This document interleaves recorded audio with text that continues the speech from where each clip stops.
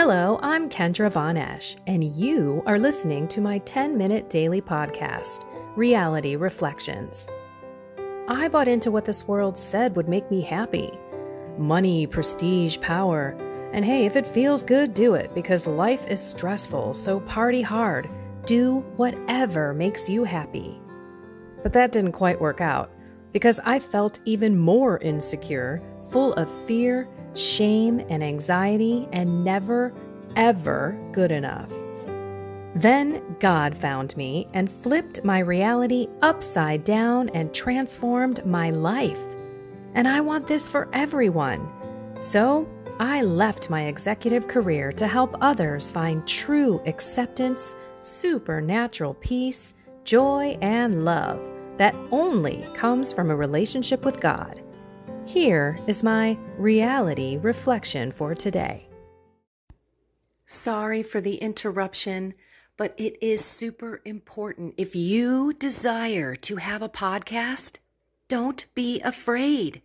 Use Spotify for podcasters. It's what I use. Go to anchor.fm. It's free. And get your voice out there. The world needs to hear your wisdom, your experiences, your love. So don't be afraid. Go share your love. Are you changing for the sake of change? Or are you changing for the sake of love? Now, bear with me here, because you're going to immediately think, oh yeah, Lent is all about getting closer to Jesus, learning how to love Jesus more. But that's not it. It's the two greatest commandments, and it's also learning to love yourself and loving others like you love yourself. So if you don't love yourself enough to ask the Lord to help you change, then are you just doing this for the sake of change because it's Lent? Today's reading smacks me upside the head because I always think of this paralyzed guy sitting next to the portico, and Jesus walks up to him, giving him the gift of healing, and basically asks him, do you want to be healed? And the dude doesn't even answer. Instead, he whines and responds with, oh, but I've been here for so long and nobody is putting me in the water. Lord, have pity on me. It is hysterical to me because I see myself in that guy. Don't you? God is saying, do you want to be healed? And we aren't answering with a resounding yes.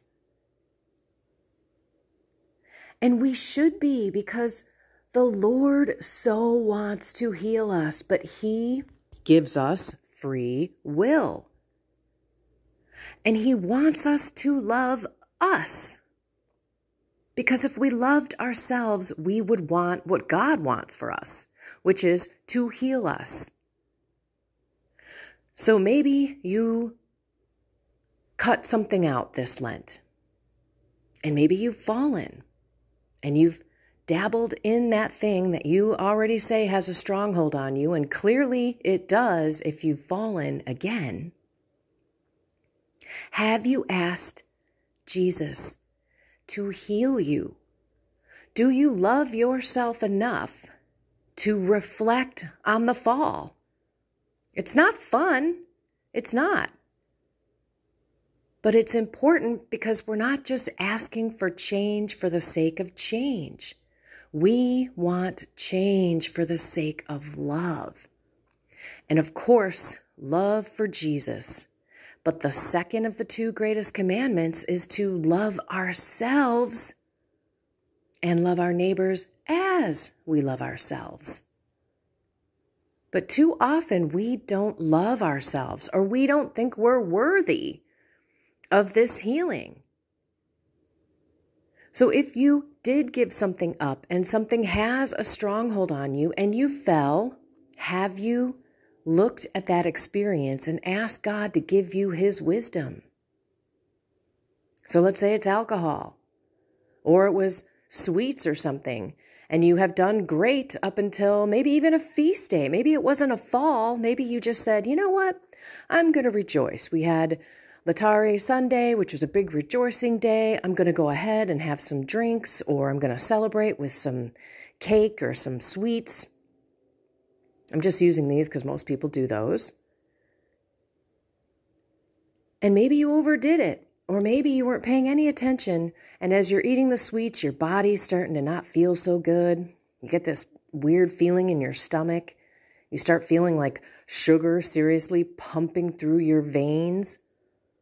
Or you have that alcohol, and you don't just have that one drink. You have 6, 7, and all of a sudden you're kind of drunk, and you're hungover the next day.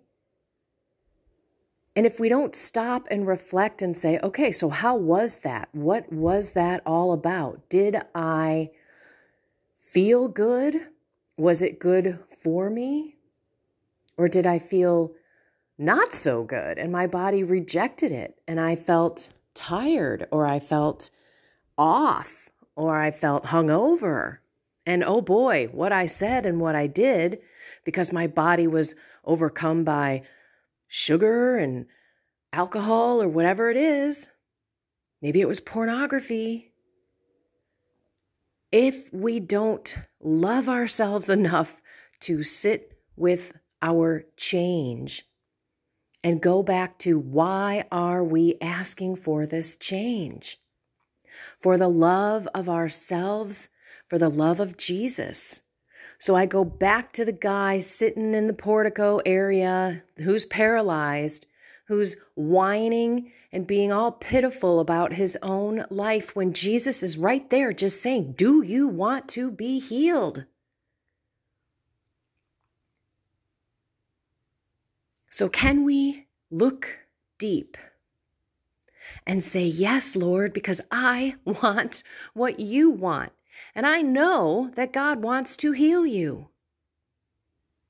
So we should love ourselves and know that on the other side of this thing that has a stronghold on us, or maybe it's you who added something beautiful to your life.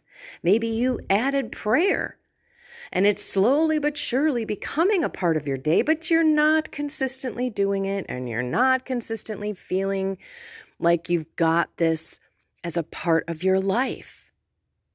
But instead of stopping and turning around and going in the other direction, you can learn, why am I not able to sit in silence?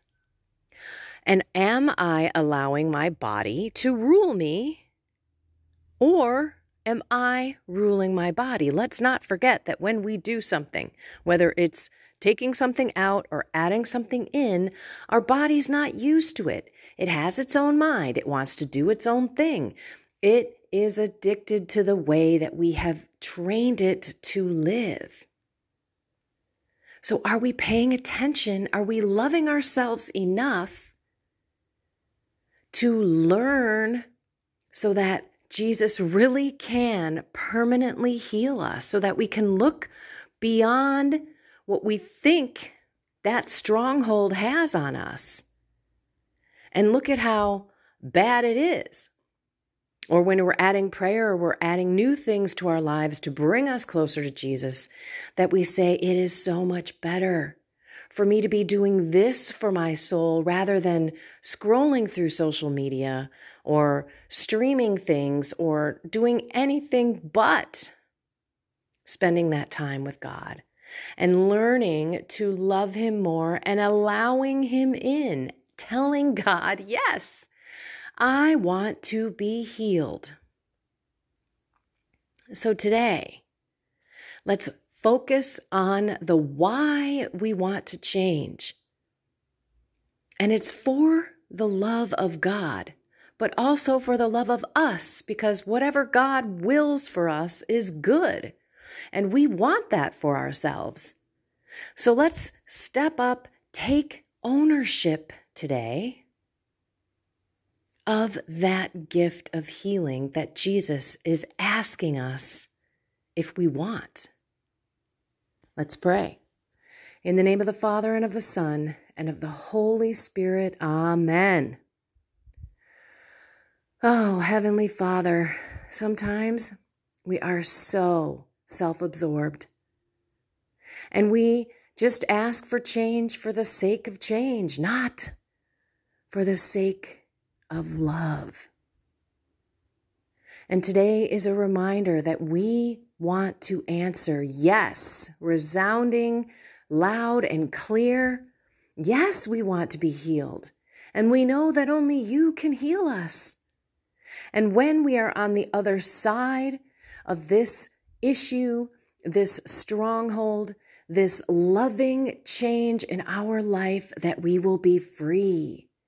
And we will be able to be that witness to everyone, because trusting you means that we are humble enough to give it to you in your timing, in your way, your perfect way, not ours. So today we offer all of our life and all of the beautiful, miraculous changes that you will perform in our hearts. We give it all to you, but we do say yes. In the name of the Father, and of the Son, and of the Holy Spirit, amen. Oh, reflect, learn, listen, pay attention, and the change will make more sense. You will realize how much better you are without this stronghold in your life, or with this new aspect woven into your day, especially if it's prayer, walking in the Spirit, looking and seeking for God all throughout your day. It's amazing. Okay, heads up. Tomorrow I will be in Lincoln, Nebraska, in a car, traveling to the airport. My apologies. I'm going to another Legatus event. I love them. Check them out. Legatus is a professional executive organization, Catholic, where you go attend Mass, you have dinner, you have confession. It's absolutely beautiful. And in the end, it is a moment for fellowship and ways that you can live your life, both personally and professionally, being a witness to the Catholic faith and to Jesus.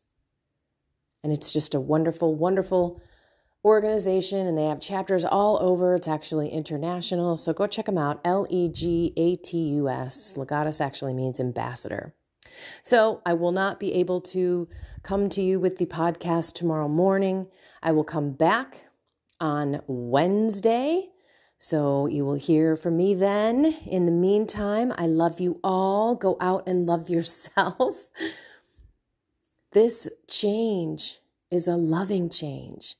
And soon you will see how loving it is, because God will change your heart. You will not look at this thing as an adversary. You will look at this thing as a learning experience.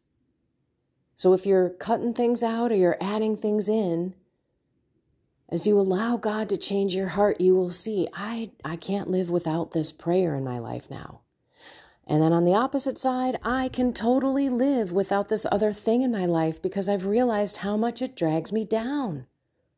How much guilt and shame, and my body just feels heavy after I do it. And if it's alcohol, or if it's drugs, or if it's pornography, you can truly go through, is it worth the little state of being change, or is it not? Because that's only for a moment. And then the reality of the fact is that you just succumbed to the stronghold yet again. And that is where God's wisdom If we sit with him and we allow him to change our hearts and we think and we pray over these events, our hearts will change. And we have to be grateful for that. And I thought I was going to keep this at 10 minutes and it's already 13 minutes and 30 seconds. So I'm going to go. I love you all. Find something more. Soul, mind, and body. And change for the sake of love. Have a blessed and inspired day.